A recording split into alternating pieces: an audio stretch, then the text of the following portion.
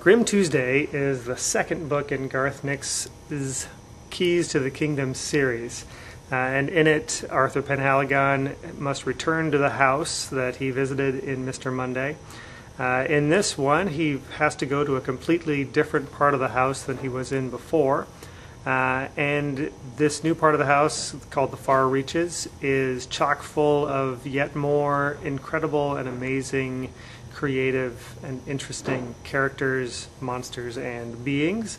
And Arthur has a whole new host of adventures that takes him deep into the bowels of the house, confronting some pretty awful things down there. And Grim Tuesday, the person is a pretty creepy dude also. So thoroughly enjoyable, a great follow-up to Mr. Monday, and starting to kind of make a promise that the series is going to be really interesting and creative all the way to the end.